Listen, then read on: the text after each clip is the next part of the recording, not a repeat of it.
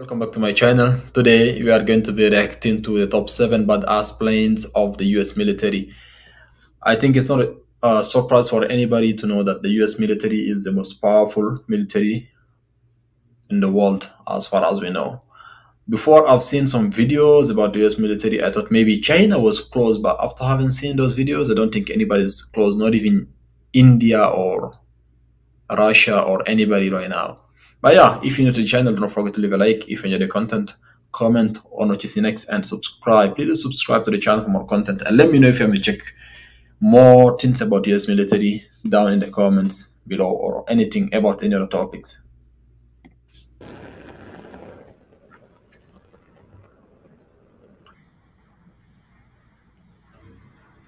The top 7 badass planes of the U.S. military.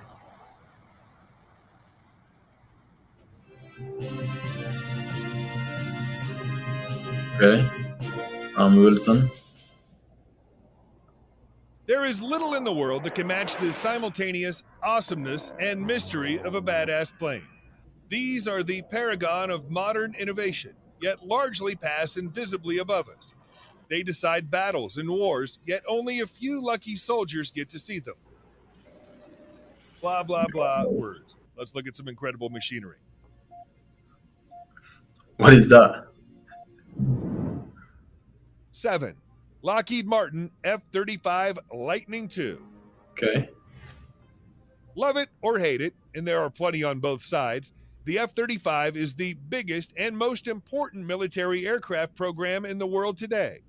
First conceived in the Joint Strike Fighter program in 1992, the F-35 entered service in 2015, though serious technical problems remain, including issues with the stealth coating and night vision cameras. The F-35 is a multi-role aircraft to replace the aging fleets of F-16s, FA-18s, A-10s, and AV-8Bs. Unlike them, it has the advantage of stealth and advanced sensors. An impressive helmet-mounted display not only replaces the traditional heads-up display projected on the canopy to show speed, fuel, and other data, but provides infrared imagery at all angles so the pilot can see through the aircraft. The F-35 can act as a mobile sensor package, spotting targets and handing off data to less capable aircraft around it, boosting their effectiveness. The F-35 successfully conducted its first airstrikes in Iraq. Bombing ISIS tunnels is not a true test of modern aircraft, though, and whether the world's first trillion-dollar program pays off remains to be seen. What about the collateral damages? 6. Lockheed Martin F-22 Raptor. They look similar to me. The first fifth-generation fighter aircraft, the F-22 is a stealthy air superiority. When they say F-22, does it mean that there was F-1, F-2, F-3, F-4, F-5 until they get F-22, or they just name them whatever they want?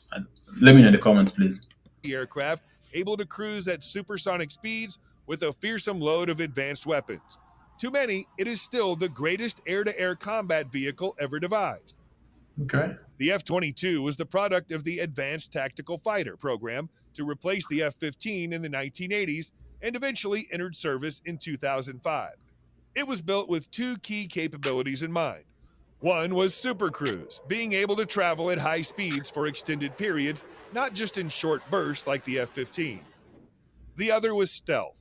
The F-22 is all but invisible to radar, so it can spot and engage enemy aircraft long before they ever realize it's there. Rising production costs meant that numbers of F-22 were strictly limited, and plans to acquire 750 F-22s were soon scaled back, and only 187 operational aircraft were built. While there are some concerns over having such a small elite fighter force, nobody doubts the F-22's capability. That's small? 100 plus? If this is small for the USA, how many does the other countries have? Probably none, or 2 or 3. And the USA has 100 plus, and then they're saying that's small. That's crazy.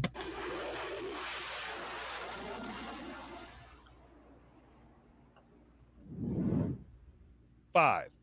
Boeing B-52 Stratofortress. That's a huge.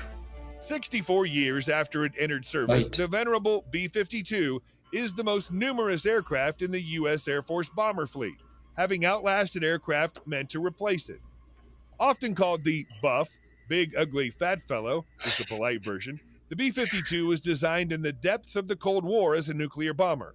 It had the range to carry atomic warheads deep into the heartland of the USSR. Originally intended for high altitude flight, it was modified for low level operations when flying under the radar became essential. Another shift produced the Big Belly B 52 for conventional bombing, carrying 84 500-pound bombs internally and 24 750-pound bombs on wing pylons. Formations of B 52s wrought havoc in Yo, that's a Vietnam lot. with massed raids. That's a The B lot. 52 has a unique arrangement of 8 engines and 4 pods. All attempts to replace these with 4 new engines have been rejected, and a forthcoming upgrade will retain the 8 engine configuration. The B 52 is still going strong with no sign of giving up, and some predict it will keep flying for 100 years. Hmm. Okay. How many of those do the US have? 4. McDonnell Douglas F 15 Eagle. Eagle. Introduced in 1976, the F 15 was meant to be an unbeatable air superiority fighter, and it delivered. Its record in combat of over 100 kills with no losses is unrivaled.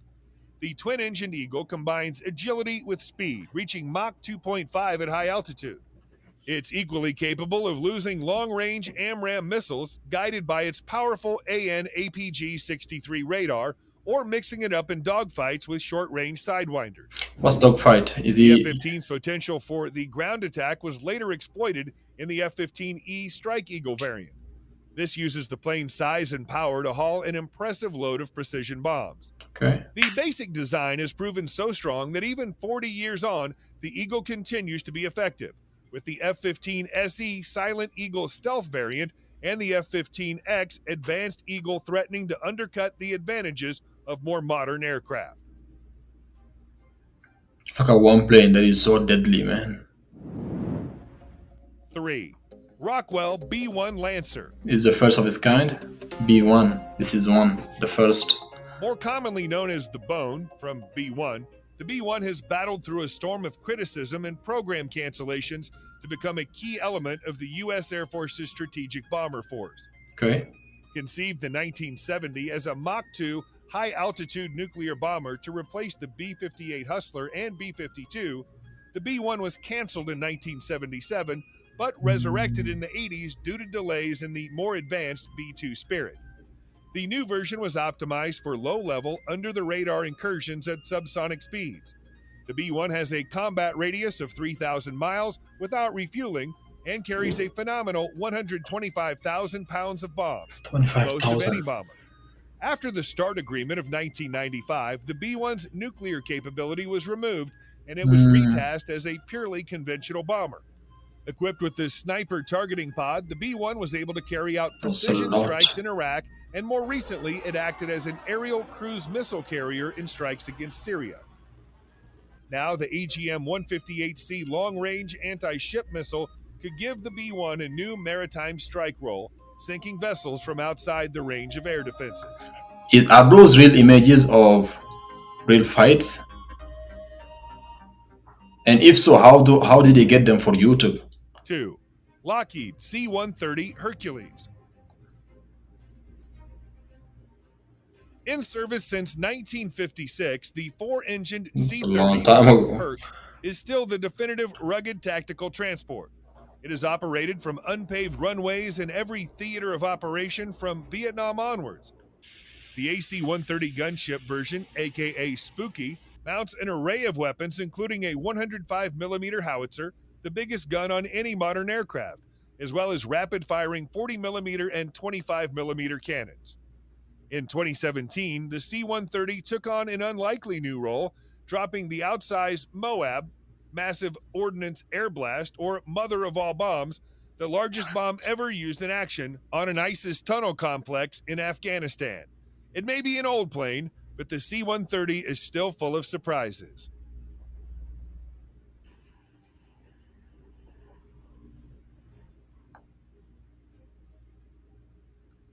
Is it bulletproof though? 1. Fairchild Republic A-10 Thunderbolt II. Better known as the Warthog for its looks, the A-10 is a slow, low-tech aircraft weighed down by armor plate and armed with a giant gun. It looks more steampunk than 21st century, but the A-10 is a battle-proven veteran that's won the hearts of the foot soldiers it supports, if not Air Force generals who have repeatedly tried to retire it.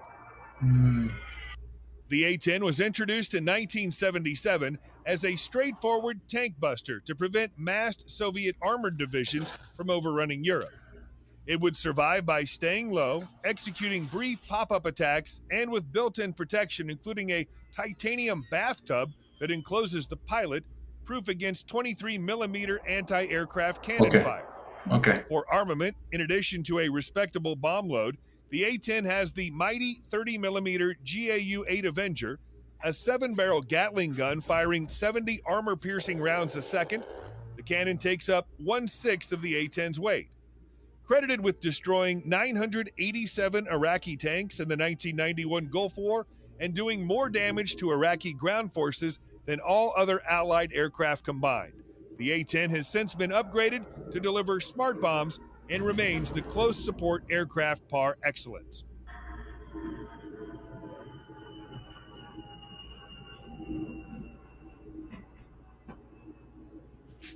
But yeah, one thing that I've remarked is all those planes are from the 50s, 70s, or 80s. There's nothing new. It's just something that was started long, long time ago, and now they improve it.